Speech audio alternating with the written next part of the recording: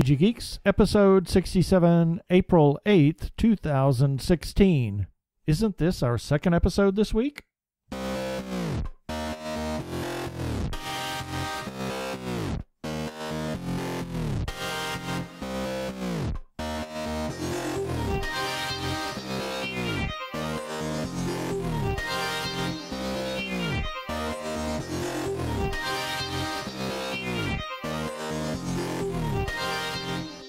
Hello and welcome to another webcast from tggeeks.com, where Ben and Keith, the Two Gay Geeks, talk about all aspects of geekdom and nerdery. Sci-fi, comics, film, horror, genre, you name it, we talk about it. I am Keith Lane, and we are coming to you from TG Squared Studios in lovely Phoenix, Arizona. And I'm Ben Raggington, also coming to you from There Has to Be a Morning After Phoenix, Arizona. Oh, sorry. What was that? I'm not even going to dignify that. Yeah, we're just having a little fun. And yes, this is our second episode this week. We have a very good reason for having a second episode.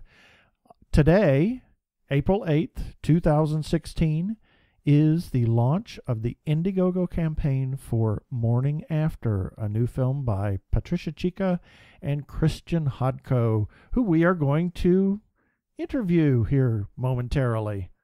Anything you want to say about that? Nope, not a thing. I just want to get to the interview. Yeah, and I forgot to change my opening sound, so we'll just do this.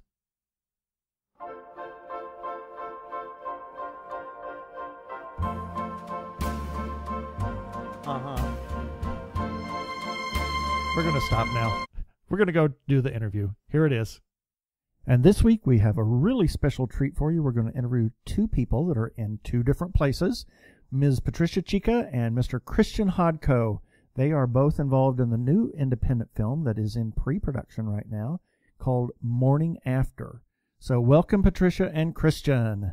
Hi, the Two Gay Geeks, my favorite podcasters. How are you guys doing? Good. Oh, I'm doing great after hearing you say that. And Kristian, how are you? It's so nice to be here, guys. Thank you so much. Sure. It's a pleasure talking to you. Absolutely. So, Patricia, as you said, and we've said, you are one of our favorite people, favorite directors, and favorite PR persons. So tell us a little bit about you, and then we'll get to Kristian, and then we'll talk about Morning After. Absolutely. Well, I'm an independent filmmaker. I have been directing films since I was 16 years old. This is what I do, how I identify as an artist. However, I am a storyteller, and I would use any outlet, any format, any medium to tell great stories and empower the audiences. And I also can do that through my PR company, helping other filmmakers reach out to the media and giving them that voice, that space, and allowing them to tell their stories also through social media, web presence, and media presence. So that's what I do. And we're now preparing Morning After, this new film that we will talk about with my dear friend, actor and collaborator, Kristian Hodko. Wonderful. Kristian, and tell us a little bit about yourself. Thank you. I am, I would say, an actor first and foremost. That's what I've been doing. It's my first love. And I decided that I'd give writing a try a few years ago. And it's become a really amazing creative outlet to explore a lot of different facets of humanity. And the cool part is I get to really create the world myself from all the characters and everything around it. As an actor, you kind of you're stuck with whatever another writer gives you. So it's been a really amazing journey. Yeah, that's interesting. We've talked to a number of writers and people. Just last week we talked to Sean Malia that Patricia has been working with, and he was, involved in all kinds of things, and he was a director, and then he began to write, and he said that writing helped him to be better at everything. So it's interesting. If you know how to write, it just really helps in everything. So it helps you as an actor, as a director, as everything, I would think. Absolutely. That's definitely been the case for me. Absolutely. Ever since I started writing, I started to appreciate scripts on a whole new level. And I've been able to, as an actor, look for all this extra information that I would overlook sometimes. It really gives you like a universal insight onto the craft of filmmaking. It's pretty awesome. Absolutely. What was your so this is for Kristian. What was it about acting that made you kind of sit up and say, "Ooh, you know, this is something that I think I could really get myself, sink my teeth into"? Well, it's not a traditional story, actually. I was, I think, about 13 years old, and I think it felt like I was having some kind of identity crisis or some kind of a crisis at the age of 13, where I, like, for the first time in my life, realized that I'd never thought about my future. You know, it was all about, like, video games. And, oh, dear. And, you know, You're only 13, please. Yeah, 13 is a crisis time so anyway. I was Yeah. a kid, yeah. And so this one day, I'm just like pacing around the house by myself, being like, what am I going to do with the rest of my life? What am I going to do the rest of my life? Oh, good And Lord. You're too young. Yeah, I was too young. Yeah, I was too young. But I was like, I don't know, probably just like an old soul or something. I don't know. And it just happened. There was like a documentary on TV playing in the background. One of those, I think, true Hollywood stories it was featuring Arnold Schwarzenegger. Oh my gosh. He was like an immigrant just like me, and he was like, you know, you can do anything you want as long as you work hard and you stay focused. And I don't know if like it was a combination of factors that came together, but I just had this like vision of myself becoming an actor as an adult, and from that moment on, it just became like an everyday obsession. Wow. So it was just like, I'm going to be an actor. Totally. It was like I saw a vision of myself at around this age. Wow. Acting. That is amazing. You know, it's interesting how some people come onto, they discover it, or they discover it late in life or early in life. It's great that you could do that at such an early age, and that you were having such an identity crisis at 13. Well, but I guess we have a crisis about everything at 13. I don't know. I'm still kind of hung up at the idea that at 13, there's a very old soul there, because it forces me to look at myself and think, well, geez, at 54, I'm childish. It's the best way to be when you are in this business. You have to stay a child. Yeah. And be mesmerized by what you see and absorb every aspect of your passion. Well, mesmerized, I would agree with, but unfortunately, I have tantrums as well. So better than being cynical, and I think that happens to a lot of people in the businesses. They become cynical, and then it's all over at that point. So, tell us about both of you. Tell us about this film, Morning After. I know we've watched the promo that you did for it, and it looks really fascinating.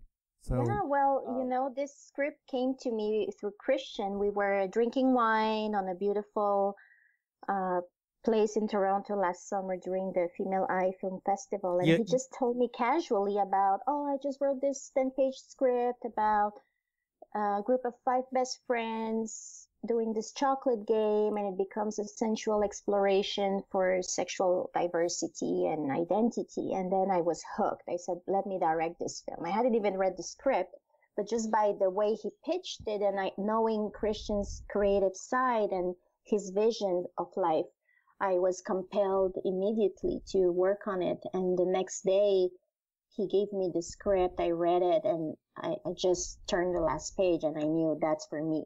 I want to do it. This could be my story as well.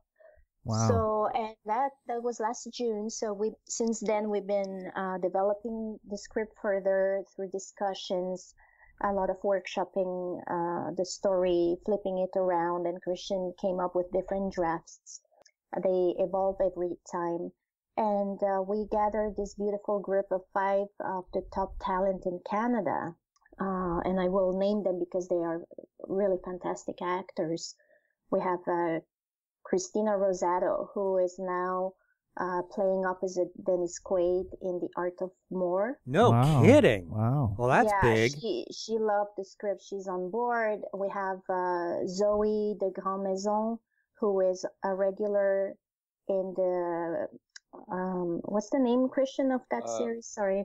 Orphan Black. Orphan Black. She's a regular in that series. And we have Thomas Valliere, a very top young actor from Quebec, from Montreal, and also Luca Asselin. And of course, Kristian plays in the film. So we have a very powerful cast, and together we decided to shoot the promo for the Indiegogo campaign. And we had such a great time working for one long night, shooting a few moments in the script, exploring the characters. It was more a way for us to also collaborate, because it happened that Christina, who's now more in LA, and myself as well, more in LA, we all were in Montreal that weekend. Oh, far out. And we just said, okay, let's get a camera, get a team together. Very quickly, everything came together like in 2 or 3 days, and we started shooting. Wow. And that promo is available on my website, patriciachica.com, and on YouTube. You're going to see it when the campaign comes out. Right. So from there, things started evolving, and we're getting tremendous interest from people who want to invest in the film.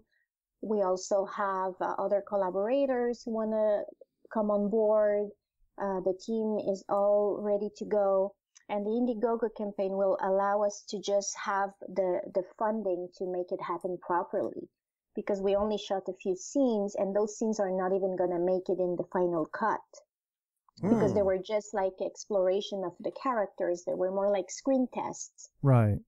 And we shot it with a DSLR, so it's not even broadcast quality. So it looks good, but it looks great on the website. Yeah, it looks great on the web, but I wouldn't put a movie out there with that camera personally.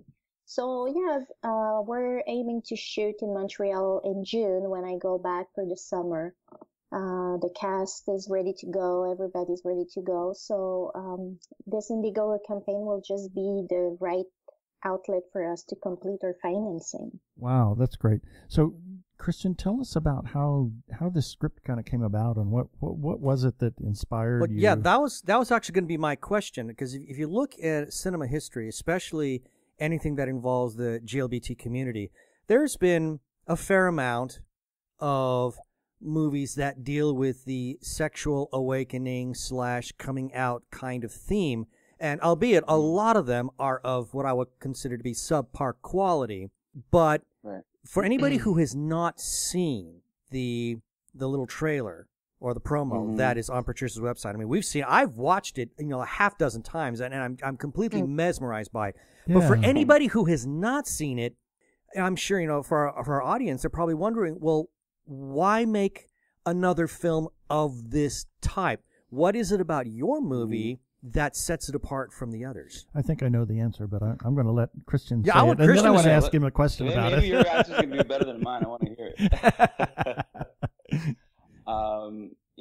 That's a great question, and there's no way that I can possibly, put this film in competition with, so many of the films that have come out, and some have been beautiful films and great stories. For me, I'll just answer the first part of your question. What inspired this at the time was, I was in Toronto. I was living in Toronto at the time, and it was just one of the first hot days we've had that year, and I was nostalgic of Montreal, where I grew up, and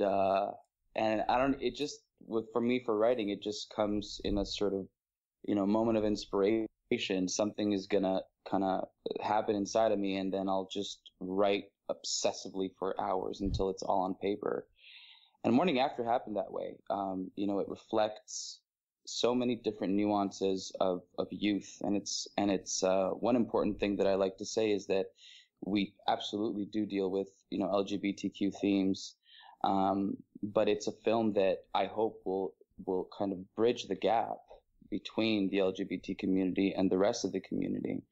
For me, it's a story that's universal. I mean, this is about a group of people, that are exploring their sexuality with each other. And if there's anything that ties us all together as people is that we're sexual beings, right? Right. And this story is one that explores sexual identity in a way where we try to get away from labels, not because labels are bad, but because, I feel that there's, sexuality is such a complex thing that we sometimes try to oversimplify it in a limited amount of categories. And I feel that, I was just telling Patricia earlier on, I'm like, I think, I really feel that every person's sexuality is just as unique and individual as their fingerprint. You know, there can be so many variations in there. So Morning After kind of explores that notion of, can you, be okay with, if you don't feel that you fit into one of, the LGBT or Q letters, if you don't fit into that, can you just be okay with having no labels? Right. So it really kind of transcends the labels, I suppose. And that's kind of what I got out of the answers that you sent back to us on our questionnaire, as well as looking at the script and seeing that promo, that it kind of transcends any labels. I mean, let's just add LGBTQD. D is just different. Oh, wow, that's interesting. Or just unique. How about add a U, and I'm unique? Yeah. Because everybody, as you said, sexuality is, it's their own, and however you want to explore that. And I've seen a couple of articles recently that your generation, the generation that, in the last 20 or 25 years has really become to embrace all sexuality, and there really are no labels anymore. And the one I saw recently, it says most of the millennials identify as bi, if you will. So it's really kind of interesting. And that's a label in itself. But whether it's a singular experience or an ongoing experience, I guess that's kind of how they label bi. So, well, one of the things that I really like about this, and I remember years ago when you and I were on vacation with our good friends Brendan and Gordon, and you had this little conversation about sexuality, and our friend Brendan, who is terribly intelligent, really nailed it. And I think that's one of the things I really like about your film, because that you also, I think you'll be covering that, is sexuality is not rational. It's a very irrational thing. And, we're, Keith and I, we're at the end of the baby boomer age, that era where we try to not just rationalize, but we try to put it in a box. Yeah. So that we can label it and have it all nice and organized, like the more rational parts of our brain, and sexuality, that's the lizard brain that's speaking. So it's kind of nice to see a movie that's actually going to be approaching it maybe from that particular standpoint. Now, the other thing that I think is really intriguing, and this is again in the promo, is how you call this a love affair, or more like a love letter to Montreal. Now, a lot of our listeners have not been to Montreal, and so what can you tell us about Montreal itself, and how are you going about trying to capture that Montreal magic into the spirit of the film? Is this for me? Either. Either. I'll just jump. I think anyone who watches the completed film will be booking their next summer vacation in Montreal. Oh, cool. Sure. Well, I'm checking the website right now. Yeah. No, you're not. I'm watching you right now. No, you're not. You're looking at the meter. In Montreal, there's something for everybody, every sexual preference, every subculture of sexuality. We have an amazing gay village on St. Catherine Street that's renowned worldwide. Oh, cool. That's one. But we also have subcultures for people who are into BDSM, bisexual people, lesbian, gay, open people, open-minded people who don't want to have sex but just explore sensuality. There's clubs and venues and events for every taste and every flavor. And if I want to answer your question about why is this a homage, a tribute to Montreal, because people who have come to Montreal in the summer would know exactly what we're talking about. There's a sensuality, there's a beautifulness about people, the way they dress, the way they smell, the way they move, the interactions among each other in cafes and terraces, in the street. You have to think about this. This is what happens. In the winter, it's really harsh. We hibernate in Montreal. We don't go out as much because it's cold, it's gray skies all the time. But as soon as the spring arrives and there's this first day of sunshine and warm, people go insane. The girls bring their short skirts, the boys, they're hunting Everybody falls in love. Everybody wants to be out, being physical, being sensual. And that is something I have never felt anywhere else in the world, except maybe in Barcelona. Wow. Interesting. I found that vibe. But there's a very particular vibe, and people don't feel like working. They just feel like partying, being happy. There's this joie de vivre that we are so renowned for. That is cool. So this aspect of Montreal will really, really transcend on screen because Kristian really captured it so well. A night like that happens every weekend in Montreal. Oh, every weekend? Okay. Wow. Well, one of the things that you guys will notice when you watch the film is that, I mean, the way that it's written just in the script, it's very, I remember getting a really great piece of feedback for when we were workshopping the script with an experienced director and screenwriter, and he said, you know, when I'm reading this script, it's like I could taste it. Oh, wow. There's like texture to it. It's like it's in my mouth, it's in my nose. And you know, there's different elements in the script that are meant to arouse your senses. You know, as an example, one of the girls, one of the characters, Dana, she's a professional perfumer, so she experiences that entire night through her sense of smell and scent.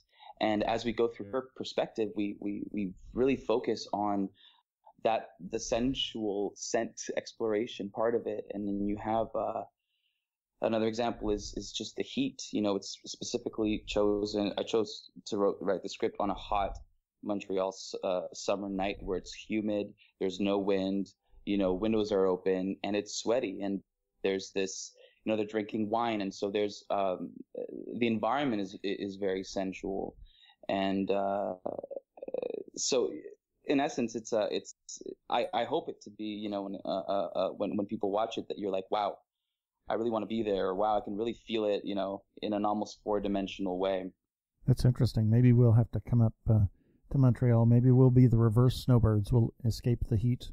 Yeah, Phoenix. because sounds like we live in Phoenix, you know. our weather cycle is completely opposite from you guys. I mean, you talk about the harsh winters. It's like we can't wait for winter time around here. Exactly. Because we hibernate during the summertime. So tell me what a hot Montreal night. What's the temperature?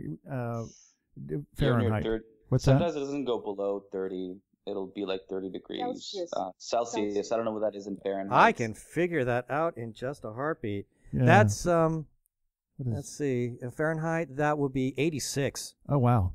See that it's wet, already so been it's really 90 cheap. here. Yeah, we're getting 90-degree weather here. So yeah, the summers in Montreal would be fabulous. Yes, no, it's great. We have a 60-degree Celsius difference between winter and summer. Oh my Lord! And 4 distinct seasons. So people, their moods are affected by the weather. Right. And when we start a conversation with somebody from Montreal or Canada, we always talk about the weather for some strange reason. Well, of course. Well, we do here in Phoenix. Everybody asks, you know, when we say we're from Phoenix, they say, "Oh my gosh, how do you stand those hot summers?" Well, oh come on, honey! The very first time you and I talked, we talked about the weather. That's true. That was 20 years ago, and that conversation went nowhere. It fell flat. But we talked about the weather.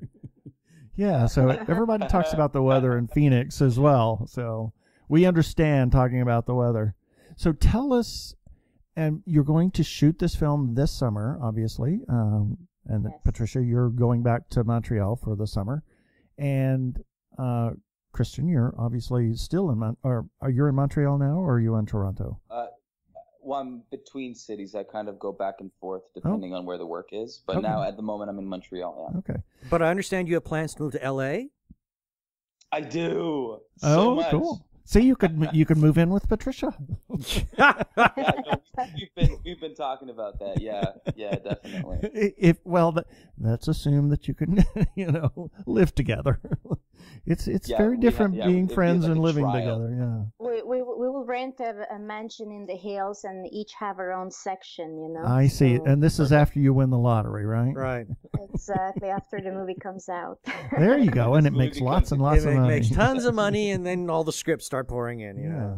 So anyway, what's fun is that Kristian and I have traveled to several film festivals together, and we have shared rooms and been roommates, and so we at least went the hard way when we had to go to TIFF, to the Toronto International Film Festival, and we stayed in this oh my god, favorable hotel. It was like there were rats and mice. And Oh no! Oh, yeah. The last day there was a mouse in my luggage. Oh, Yeah, Oh. they ate stuff in my luggage, and They they were were like eating running popcorn. under the bed.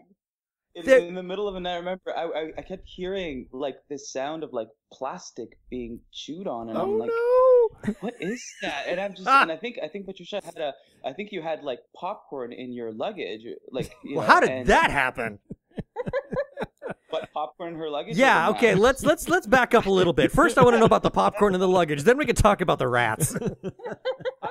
I think as a snack you'd bought like popcorn or something, and It came in a swag bag from TIFF, from one Ah. of the I see. popcorn, okay. and I just throw it into my luggage because I put my stuff in my luggage, and that night you could hear the Oh my god! Man. And I remember falling asleep, and I was listening to that, and I'm like, and I didn't associate that to a mouse. I'm like, this place is haunted. Yeah.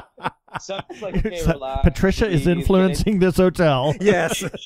yeah, exactly. And I'm just like, relax, meditate, just focus on your breath, And I'm like, it's nothing. And And then so you I get fall up in the asleep. morning and it's a mouse. Oh my Yeah, god! no, we're like, this is what happened. We're packing up, and Patricia tells me, she's like, Kristian, this just go, before we leave, just go through your luggage, because it happened to a friend of mine that there was like, they were in this hotel, and like they brought back like a cockroach or something from the hotel just to make sure it's clean. So I'm just like going through my stuff, and a mouse jumps up at me, and I like jump on the bed, and then Patricia jumps on the bed, starts screaming. She doesn't know why she's screaming. She doesn't know why I'm screaming, but she's screaming. This is like at a Christmas vacation.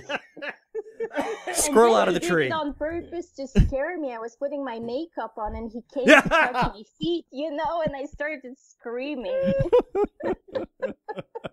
Oh my That's the lord! Waverly in Toronto on. Don't go. Don't go to the Waverly. It's the cheapest Everything. hotel in town. Everything the was worst booked up. hotel. There was nothing available, nothing. Oh my! And During except TIFF. during TIFF, yeah, during the festival, everything's booked up. So that they were the only ones with vacancies, and now we know why. Exactly. And you were the only room booked. Huh? You can't make this stuff up. Can't. It just No. happens. It's just life. Well, if you've lived through that, you could probably Yeah, live. I think you live can handle together. pretty much anything. I mean, you could be, in an earthquake vulnerable house, and you'll be fine. So anyway, now tell us what Wow. started this whole thing is talking about the film and the pre-production and everything. So tell us about the Indiegogo campaign, and tell us just a little bit about that, and what are some of your goals and some of the perks, if you can share that, and just let her rip. Absolutely. Well, I was fortunate enough to have met the people at Indiegogo last year at the Oaxaca Film Fest in Mexico, and I met them again one-on-one during South by Southwest 2 weeks ago. Mm-hmm. And they are going to mentor me on how to better maximize the campaign throughout the whole 30-day journey. Uh-huh. And they will also highlight the campaign, and they are giving me tremendous tips on how this works. There's a formula, to achieve your goals on those platforms. Right. And basically what they said is to get our army in place. And on the day one, the first day of the campaign, they said, whoever loves you, that your parents, your family, your best friends, your fans, they must donate on that first 24 hours and reach 30% of the campaign, the goal. Otherwise, it's going to be more challenging for you to reach the goal, because people, like the other people, the friends of the friends, or whoever comes across the campaign, if they see on the first 24 hours that it has not reached enough numbers, they will perceive it as a failure. Wow. That's So interesting. But I think that's a very accurate observation. Yeah, so they said, oh, well, they haven't reached, there's not a lot of money in there. Oh, and then they'll forget about it. So you constantly have to keep the momentum going. But if you start strong and all the people who told you, yes, I'll donate $5 or $20, $25, whatever the amount is, I promise to donate it on the first day, then we're good because it just keeps rising and rising. And then there's another last minute sprint towards the last 3 days where this is when, okay, it's now or never. Like if you haven't donated, if you said you would do it or you forgot about it, this is your last chance, last call to donate so we can reach our goal. And if you do it right, apparently you can even surpass your goal. Right. And that's what we would love to achieve because a movie, after it's made, this is when the most expenses come is to go to film festivals, the submissions to film festivals, attending Q&As, promoting the movie. That's what really costs a lot of money. And that's when great shorts or great movies will fail if they don't have the marketing behind it to promote it. Right. So yeah, we will do the things properly with the mentorship from Indiegogo. And yes? I was going to say we're launching, is it still April 8th? Is that the... Yeah, we're going to launch April 8th, that weekend. Yep, that would be today. And make sure to, maybe you can cut that out. But yes, we're launching strong and having all of our team come on board as the army. We encourage all of our fans, especially my horror fans, the people who love my horror shorts. Please help out with this film because there's a higher purpose to develop something that is very high quality, that has a message, and also something that will speak to our generation today about being open, being diverse, and it is okay to also not to have labels, and to question yourself and to keep evolving in your own identity as a human being, but also to embrace the sexual diversity we all have. Absolutely, because we are sexual beings, and that is an important part of it. So this Indiegogo campaign that is launching today, we have already talked about that since this is our special episode just for you for the launch of this Indiegogo campaign for Morning After. We talked about that on our episode that we released Monday, that it was coming forward, and we've got this great article and links to the Indiegogo campaign and wonderful stuff. So tell us about, can you tell us about any of the perks that you have? Or what is your goal? Can you tell us about the goal, or is that verboten for the for something that's not in the Indiegogo? Well, I'm going to be honest with you. The total budget we have budgeted this short is $130,000. Wow. And I know to some people who make amazing shorts with $5,000, they would say, oh my God, you can shoot a feature with that amount of money. However, I've been shooting shorts on a shoestring all my career. I've done dozens of shorts. I've been, I'm an entrepreneur. So when I'm working on a film, I'm not earning money, and I've paid my dues for the last 15 years, making no money and losing money. I even had to sell my house to be able to finish Ceramic Tango, one of my first horror shorts. So I don't want to do that again. And we're working with the A-list young actors of Quebec and Canada. So I cannot ask them, after working with Dennis Quaid, to come and work for free because I don't feel it's ethical, and they don't need to work on this short with me. So, and it's all union. And Canada, it's different because we have a union-based industry. Right. So if you add up everything, all the days of shoots and rent the equipment, the locations, it comes to $130,000. Of course, we can do it for less, and my goal is to reach about 50,000. The Indiegogo campaign is much less, but Indiegogo would be more a support to the other grant applications and in my financial structure. And I'm very confident we will make an outstanding short that will go to A-list festivals. The script is very, very strong. The actors are super solid, and the whole team, my DP, Martin Bouchard, and everybody else involved are top of the line in the industry. Right. So, yeah, I mean, every dollar counts. We're not gonna make money with this. It's just to be able to sustain a decent workflow and to be able to make it right. So it goes, also a lot of the money from Indiegogo will be to support the promotion of the film. So we can have a premiere at an important festival and be able to submit it. And I don't have another house to sell, so this will be a great way to keep making great movies. You bet. So that's pretty ambitious, but I think that you have enough contacts. You will achieve that goal, and I'm very confident that you have what it takes to make a great film, and we believe in it. We'll certainly contribute. We can probably at a much smaller amount than $100,000, but so much. You're contributing so much with just allowing us this platform to be part of your podcast. It's I'm very grateful and very amazed of how supportive you are of independent filmmakers, and I thank you for that. On my behalf and all the other ones you have interviewed as well. Yeah. I would also add, based on the strength of your skill as a director, Patricia, just based on that alone, that would be enough to get me to want to support Morning After, because I've seen so many of the things that you've directed, and your vision is so amazing.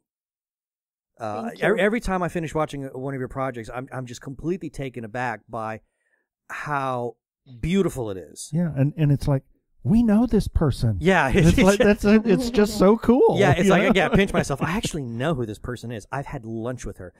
But on the strength of your ability to direct alone, that should be enough for anybody who knows you Absolutely. to say, I want to support this film. Absolutely. But now this is going to bring up a little side question. How long of a short this is? I mean, how many minutes do you project this short film being? The total running time would be under 15 minutes, so we can submit to Cannes. We can submit to Sundance. They have that's my ideal length, between 10 and 15 minutes. I just want to mention that this is a prequel to a feature and longer project that Kristian would eventually develop. We will develop it because there's an interest for this story from other people who want the feature format. So maybe even a series. That's going to bring us really far. Well, can I jump in? And sure. This is actually really cool because, I had no expectations at all of what this film was going to become and how it was going to impact people. And, as soon as we shot the teaser, it's taken a life of its own. And there's been, anybody that's seen the teaser that I've talked to about the film, I don't know if it's just the universality of it, but people from all different kinds of communities are just vibing with it so much. This part of developing it into a feature is for me is essentially stemming from people's interest in wanting to see more of it, and I feel like people want this theme to be explored in more depth. I'm finding a lot of people that are identified. They're like, oh my God, yeah, like that really, this is like my story, or this is, I haven't seen, a film really talk about it through this perspective. So I feel like it's more than anything, it's a reflection of our generation. Yeah. It'll allow us to speak to sort of showcase the voice of our generation about how we feel about sexuality and how we see ourselves in you know what I mean? So. Well, that's interesting, and as I said, maybe a series. Maybe it could be the Canadian Queer as Folk. Yes, absolutely. It could be. if you remember that. So. Yeah. Now I want to go back to Keith's question regarding the campaign. What are some of the perks that a donator might be able to enjoy? Well, they're very interesting perks. we will, of course, give out access to the digital screener, some things like that. But what's the most valuable to me is that as an acting coach, I will be donating my time to whoever wants to receive acting coaching from me. And it could be anywhere in the world. It could be LA in person, Montreal in person, or via Skype. And I've done some sessions with Kristian before an audition, and he can tell you about how that works for Skype. And it's magic. Wow. It's like magic. Well, Patricia is a pretty incredible, talented person to begin with. So. And I will also be donating 1 or 2 PR campaigns to whoever wants to become an executive producer. I will be promoting their next film. I will be promoting whatever they want me to promote. I have the luxury of being the founder of Chica Public Relations, so I have all this network and support from the media, so I can leverage somebody else's project through my company as a perk. And that's very valuable. Like, you wouldn't be able to, some people are not able to afford a proper PR campaign, but if they donate, they will be able to. That's great. That is really kind of some neat perks there. So I just wanted to visit something in your questions, Kristian. You had said about being an empath, and I think that may be what's coming across in that teaser is that empathic nature and that understanding of people that is being embraced. How would you comment on that? Yeah, that's. I kind of put that in last second. I was like, do I want to talk about this? Hey, why not? I mean, yeah. For people that don't know what that is, empath is. I think it's more of a psychological term than anything. It's a sort of characteristic certain people have of being able to absorb more than other people, just to be able to absorb others' emotions.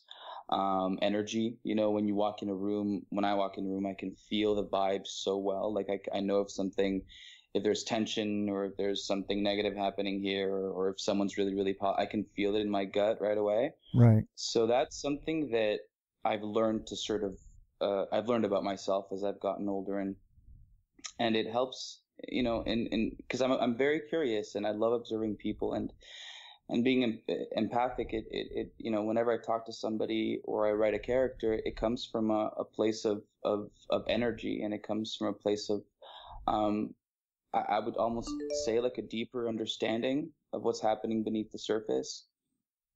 And when writing and even when acting, it's always coming from that place of searching for that truth within myself and the truth within my characters, wanting to make them as human and as real as possible, because with that you have that universality that we can all relate to. It doesn't matter what you're talking about. I think if it's real, and if you have human beings on screen and actors that are capable of being real on screen, it'll transcend everything. Yeah. I'm beginning to see why Kristian and Patricia are such a good match now. Absolutely. I was going to say you add Patricia's understanding of power and well, not power, but energy and people's working together, and your empathic nature. And I remember watching that teaser the first time and just feeling so at peace, and it really comes across. It really does. And being at peace with the subject matter too. It's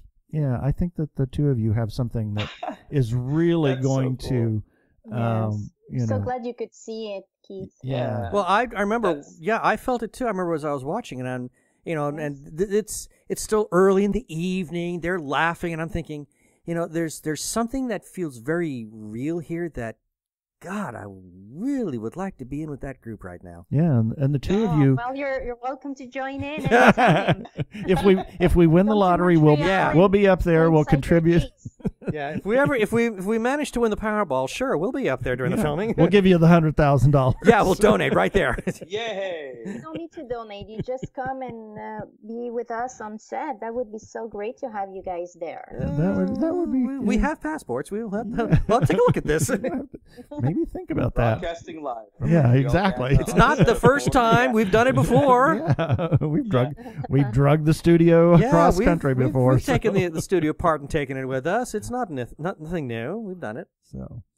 And there's something you said just recently that really struck me. I don't know which one of you said it, but was about how it felt you felt there was ease in watching what was going on, and it struck a chord with me because I remember when writing it, it was so important to me that this is subject matter that can be uncomfortable for a lot of people. Exactly. And I feel like there is a way to be able to tell a story where it's not uncomfortable. It shouldn't be uncomfortable. It's the most natural thing in the world. Yeah, right?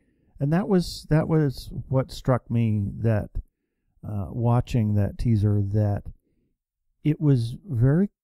How sometimes you get those films and they're talking about sexuality and it's very uncomfortable and very there's uneasy. An awkwardness. And there's an awkwardness, but this was very. I didn't get that. It was very organic and natural and just peaceful. And the awkwardness, as it should be. Yeah, and the awkwardness that I've seen in so many other films, it feels very scripted. It doesn't feel real, and yet as your one character, as he starts to explore these feelings that he's having, the thought that I was getting, or the emotion that I was feeling, is that there is something very genuinely safe, and at the same time, it felt real. Oh my God. I'm like pumping my fists in the air. I'm so happy. That's cool. To hear this feedback. It's so great. Yeah. It's awesome. Well, it comes from a very personal place too. Personally, I identify with all of those characters. Each and every one is different, and I identify with each and every one of them myself as a person. Right. So when you absorb and you work with energy and the actors are in line with that vision that Kristian brought on paper, it was so empowering for everybody. And the love of the story, the love of those characters really transcend the screen. And that's why I think I'm developing more and more the acting coaching with energy and relationships, like my relationship with Kristian as a writer, and not just as an actor now. It's something that allow us to develop a truth, an authenticity that comes very realistically on camera. It's incredible. Yeah. Well, I'm excited. I'm very excited, and I'm glad you brought that up, Patricia, because you just reminded me of a question that I want to address to Kristian, and that is, with this project, you're writing it and you're acting in it. How is that writing a character that you are going to play? How do you approach that, both in terms of just the writing and then approach it again when you're actually acting out the part? We'll have to wait and see how that turns out. But from my experience in when we were shooting the teaser, to my surprise, it was so easy. In the sort of acting part of it, I was able to sort of turn off my writer's brain, and actually, I turned off my writer's brain the moment I kind of surrendered the script to Patricia, because I knew at that point this was no longer mine. It was going to take a new life through her vision. So, and I trust Patricia implicitly. So for me, it was very easy to just, I know it's in safe hands, and I know she's going to do it brilliantly. And I could tell right away by the way that she had decorated the set. I mean, I was like, oh my God, this is exactly what I envisioned. That is cool. And we didn't even talk much about what it was going to look like, right? So that was one of the things. So trusting Patricia allowed me as an actor to sort of kind of just sit back and enjoy watching this imaginary world become real in front of my eyes. And in terms of preparation, just to give a little bit of context, the way that I write most of the time isn't, I guess, what we would assume traditionally for a screenwriter or any writer, which is like, okay, I have a plan. I want to write a film about this. That never happens to me. For me, it's like I'll be living my life, and all of a sudden I'll get inspired by something, whether it's a song, whether it's an encounter with somebody.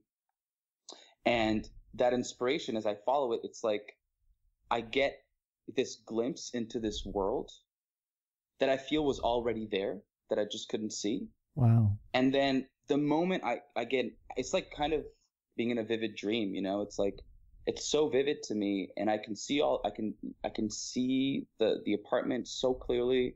I don't have to create anything. It's already there. So all I'm really doing is sort of transcribing what I'm seeing. You're not the first person to say this. Yeah, I've heard. Yeah, it's you know, it's, I don't know. It's like, no, seriously. I mean, we've interviewed a number of authors, and all the best ones, at least the ones that we key into. Now, I'm finding this really fascinating. The authors that we really relate to the best are the ones who have that same kind of inspiration. In fact, one of our dearest friends, who's an author, she calls it hindbrain writing, or writing from the hind brain. Wow. She does that, and when I write a review, I do the same thing. Keith is the same way when he writes. It's not something where you just sit down and you think about. Both of us, either one of us at any time will just feel this mad inspiration. I have to write this. And it just kind of gushes out. Yeah. And I think it's fascinating that the authors and writers that we relate to the best are the ones who operate under that kind of model, like you do, Kristian. I'm just finding this enormously fascinating that you're just like that. I had no idea. I mean, I never went to school for it. It's something that I self-taught. You know, I'd read a lot of scripts as an actor. I'd received a lot of scripts, and so I knew the structure of things. But, you know, when I started writing, I didn't even know that you had, you know, script writing programs that edited everything for you. I had to go through Microsoft Word and try to put in the margins, and it was so time consuming. So we call that a pain in the butt. Yeah. That's awesome. But that's the best writing, though, when it comes from the heart and you just put it on paper. Absolutely. And I get the feeling, you know, going back to the idea of creative energy, I think that is when it's at its most honest. Oh, yeah. And I think that is probably why when Keith and I watched the teaser, we both came away thinking that this was something that had a lot of truth to it, because it comes from a real and honest creative source. Yeah. Yes, absolutely. It was really kind of neat. I mean, we sat and watched it together a number of times. Yeah. So, and we just still kind of gush over it and gush over each other, even though it's been 20 years now. Yeah. You know, we've been together for 20 years, and we still like each other. It's amazing, you know. Still make each other and laugh. Very fortunate. That was very comfortable to see people meeting and people that were friends and interacting with each other on that level, and to be sensual and sexual, obviously, and to be okay with that. It was really cool. So yeah, but again, there's the thing that I love the most is that the energy that you get feels very safe and very welcoming. And that's something that just lured me right in. And I very, very seldom have I seen a movie. The only other Big Eden's the only other movie that I thought that actually captured that same kind of genuine warmth to it. And those are the kind of movies that I think I gravitate towards. And I would be I would love to see this thing just become a smash success. I would too. Seriously, in the film circuit industry, because I think there's a lot of beauty to it. Pursue that feature-length film, and then possibly a series. There you go. I would love to see it turn into a series. Move out to L.A. there, Kristian. Yeah, absolutely. Yeah, that would be one of the good ways. LA is a great place if you're a writer to be able to pitch your ideas. Exactly. Yeah. Absolutely. But I love what you say about, you know, it feeling welcoming and safe, because if there's anything that I hope this film can do for anybody who's watching, who may be, you know, confused or searching for their sexual identity or what, you know, to be able to for them to watch this and feel comfortable and feel like it's okay. Where I am is okay. And, I don't have to be afraid of that confusion, and to be able to shine light on a positive role model of a sort of inclusive and loving and safe model for sexual identity, is so sort of important. And to hear you guys, because I didn't think of those words. It just, in the moment you're saying those words, welcome and safe, it makes me so happy, because I think that's exactly how I see it and how I would want people to feel when they watch it. Right. Wonderful. Absolutely. So I'm assuming that we're going to have the link for the Indiegogo campaign in our show notes for this episode, Keith. Yes. Is that right? Yes, that is correct. Okay, Yes. so the link for the Indiegogo campaign, for anybody who's listening, just go to our website, tggeeks.com, look for this episode, this interview, and in the show notes for it, you will see the link for the Indiegogo campaign. So, for anybody who wants, let me start with you, Patricia. If anybody wants to learn more about you and your work, obviously, you've got a website, but can you tell people where they may learn more about you throughout all of the intertubes? Yes, my website is the source where all the links are placed. So patriciachica.com. I'm very active on social media, Facebook, Twitter, Instagram, YouTube. My YouTube handle and channel is Chicatronica. So you can watch a lot of content there, music videos I've directed, short films, interviews with me behind the scenes, festival Q&As, everything about my career on video is on YouTube. I also have a Vimeo channel, more professional, for the short films. Please interact with me. I love my audiences. I love that exchange and communication with my audiences that I have been building since the last 12 years. So I'm very inclined to answer if people ask me real intelligent questions. I will always answer gladly. Cool. So, Kristian, what about you? Where do we find you on the intertubes? So the first most important thing is that my name, Kristian, is spelled with a K. So it's Kristian with a K, and last name is Hodko. You can find me. My handle is the same for everything, because it turns out I'm the only person, from what Google tells me, I'm the only person on the planet that has that name. Well, that's good. So if you just Google Kristian Hodko, you'll find, Twitter, Facebook, Instagram. I think I have a Vimeo page, and I think I have a what's that thing called, Vine? Yeah, I believe it is. Vine with the short video. Anyway, I think I have just like one clip on there. I'm not much on Vine much, but yeah. So Facebook, Instagram, and Twitter are my main sources. Cool. Definitely. This is so wonderful to talk to you guys, and to talk to you as you're launching your Indiegogo campaign for Morning After. Yeah, and I've been really wanting to talk to you, to the both of you, well, especially you, Kristian, since we saw the teaser. I'm like, Keith and I remember the conversation. We both expressed a great interest in wanting to be able to speak with you. So it's an honor and a joy to be able to do that. And then when we were communicating with Patricia, she said, "You have to talk to Kristian." Yeah, I'm so touched by that. Thank you so much. I mean, the honor is mine as well. I mean, it's really just the feedback that we've been able to get about this.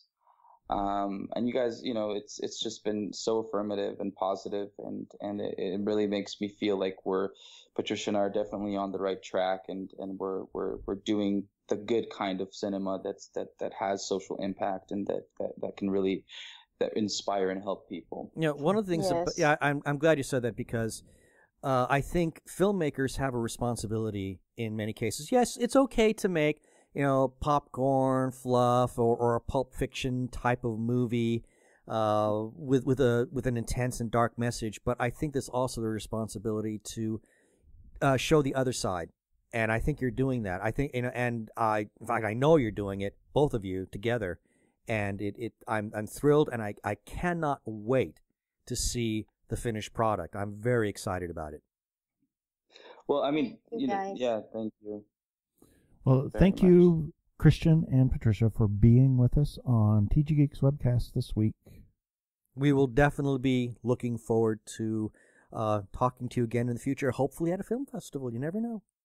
Yes. Hopefully. And thank you so much for all the support and for always being present to support independent artists. You guys are amazing. Well, thank you. From the bottom of You my guys heart. are amazing. Thank you so much. Well, really. thank you. Hi, I'm Patricia Chica, director, producer of Morning After. And I'm Kristian Hodko, writer and actor of Morning After. And you're listening to the Two Gay Geeks podcast. Oh, yeah.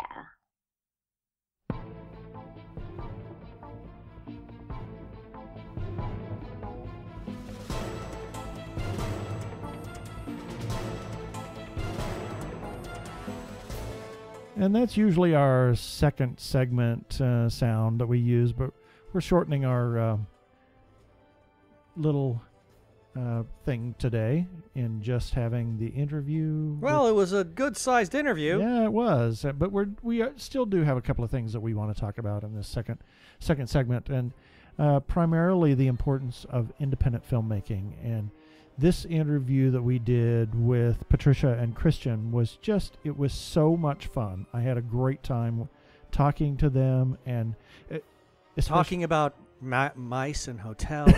Everything. That was just the craziest story. That was hilarious. Anyway, but to talk about independent filmmaking and the launch of the Indiegogo campaign for that film, please, you can be a part of independent filmmaking, and you can, for a very small amount, be part of the crowdfunding, if you will, and it's very satisfying to be involved with an independent film. And there's something that I really want to add. For the longest time, I think there's been some sort of a stigma that has been placed on the whole labeling of independent filmmaking. You know, a lot of people kind of think, oh, it's something that's really artsy, fartsy, you know, and would have nothing in common with the regular movie viewer. And I would say rubbish to that, based on some of the independent films, some of the shorts that we've seen at film festivals have been amazing. They've just been incredibly intelligent, incredibly produced, just unbelievable. I mean, you can get some very artistic stuff. You know, we talked with Patricia Chica, and she did one, Serpent's Lullaby. Oh my gosh! Which it's a horror, but a tragic horror, and at the same time, it has such a beautiful artistry to it. I mean, it's just one of the most beautifully shot films I've seen in such a long time, and yet it still has that very gothic horror element to it. I mean, wow. Yeah. And we've seen some amazing science fiction. I mean, we're connected to some independent science fiction. Yeah. Through BTI. Unbelievable. So just because something is an independent does not disqualify it from being worthwhile or worthy of your attention. There is some great stuff out there. Yeah, and you should look at local film festivals, including the Phoenix Film Festival. Which is coming right up. Opened yesterday. Actually, last night. Exactly, last night, April the 7th. And actually today, this afternoon, or this evening, another Patricia Chica film, a short. It's only 3 minutes. It is an incredible short. It's called A Tricky Treat. You will love it. It is so absolutely it's fun. Warped. It is warped. It is absolutely warped. You can actually check out our review and the specifics on when A Tricky Treat is going to be showing at the Phoenix Film Festival in the show notes below. Also, another film that's showing at the Phoenix Film Festival that we covered was it Night of the Slasher? Yes, I loved Night of the Slasher. It was incredible. That is one of the most brilliantly shot independent shorts that I have seen in such a long time. We've got a review for that on our website, tggeeks.com. If you are a fan of John Carpenter's Halloween, oh, you will love it. You will love this short. And it's just fantastic. It is, and it was actually it's a proof of concept. A proof of concept. They're wanting to do a feature length of this, and it was really great. Oh, it was freaky. It was fun. I loved it. Yeah. And we also, there's an article on our website as well that we're going to have a link to, The Importance of Independent Filmmaking. I kind of went on a little rant there. So, well, good for you. It's really good to talk about independent film. And we have been involved with independent films, 2 films, 2 or 3 or 4. I don't remember now. More now. We've given to those their Indiegogo campaigns. We were producers on one film because we'd given enough. It was a micro budget. Right. But it was, so we have been involved in independent filmmaking. We support independent filmmaking. We Big love time. to go to film festivals where independent films are shown, do reviews, talk to the filmmakers. Horrible Imaginings Film Festival. We kind of started our film festival viewing last year, and we are actually going to go back to Horrible Imaginings, and we are actually going to sponsor the LGBT block of films for this year at Horrible Imaginings Film Festival. And I'm very excited about that. Now, wasn't last year the first time Miguel did that? Yes, I believe so. So now that Miguel has got this really a more solidified idea, because last year's was amazing. I mean, the entire festival was just amazing. Yes, it was. I think now he's got a better grasp on what he's doing, just from basic experience. I'd be very excited to see what will be playing this year. Yes, I'm hoping that maybe a certain little short that we've from a certain Zach that we interviewed. I would love to see his short show up there. That would be great. That would be great. Yeah, so it's really important to support independent film. I think that is how film is going in the future. There are a lot of independent filmmakers, a lot of great independent filmmakers that work literally on micro budgets. Some of them have big budgets. Take for instance, Axanar is an independent film. That is technically an independent film. So it's just amazing what people can do independently without a big major studio. Without the oversight that a big studio will actually... And overhead. Well, yeah, that too. But I think a lot of the time studios will actually enforce their creative vision, or what they deem to be a creative vision, when in reality it's more like a financial vision. Yep, rant, which would then kind of stifles what the writer and the director's trying to do. Exactly. So it's really nice to have independent films out there. It gives the director and the writer a chance to do something that they really firmly believe in. I mean, George Lucas started off as an independent filmmaker. Yep. I mean, a lot of people did. Star Wars, Episode 4 Star Wars was technically... it was almost an independent film. I mean, he got some backing from 20th Century Fox on that, and they own part of it now. But he really got his start doing independent films. Yeah. So there's a lot to be said about the filmmakers that are out there, because you never know. Someone who's like Zach Noe Towers. Who knows? Maybe in 5 or 6 years, he could be another Ivan Reitman. I mean, he could be any major director for any major studio.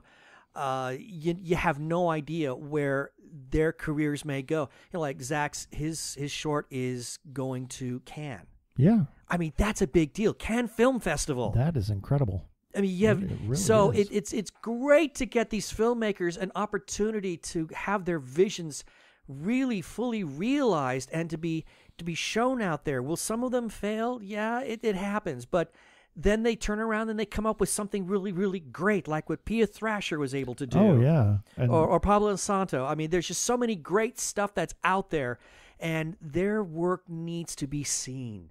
So definitely support independent films. If you have an opportunity to support independent films either through an Indiegogo campaign or just watching a film at a film festival, please do it. Absolutely. There are some really good, talented people. And, of course, we have a few follow-up items. As always, not quite the list that we normally have, but I do want to talk about Phoenix Comic-Con 2016. They continue to announce fabulous guests, and the passes are still available. And you can get a full pass, I think, through the end of April for $60. That's all 4 days. So check out, there's hotel rooms still available. Check out PhoenixComicCon.com. They've also announced that FanFest this year will be returning, and it will be October the 22nd and 23rd, downtown Phoenix at the Convention Center. They'll have more information after the June event. And I do want to add, yes, Phoenix Comic Con is continuing to add guests because the actor who plays Lucy Lane's father in Supergirl was just announced at this coming Comic-Con. So they're still bringing the people in, which I think is exciting. And bigger names are being announced as we get closer. That's right. And of course, we have to give a shout out to our favorite Facebook group, The Gay Geek. Well, why are they our favorite? Well, it's because they allow us to post our episodes. Well, not just that. Well, no. I mean, no, not really. I jest. They're our favorite because they are really an awesome group with awesome group of people there.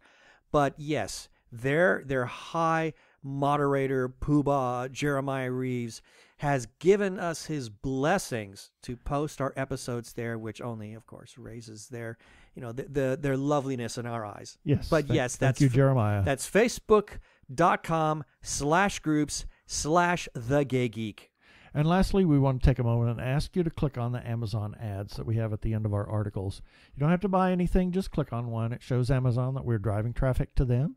And if you do want to buy something every once in a while, it would be great if you would buy it through one of our links. It helps us.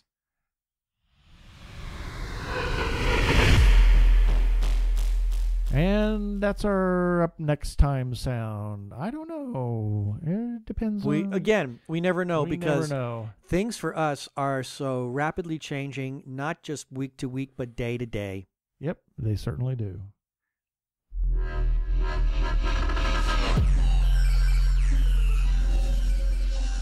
And that should do it for this episode of TG Geeks Webcast. Be sure to check out the article for this episode. We've got several links on the page. And remember, you can comment on our Facebook page, our website at tggeeks.com, or you can leave a voicemail at 469-TG-GEEKS. That is 469-844-3357 from TG Squared Studios. I am Keith Lane. Thanks for listening. I bid you peace. Cheers.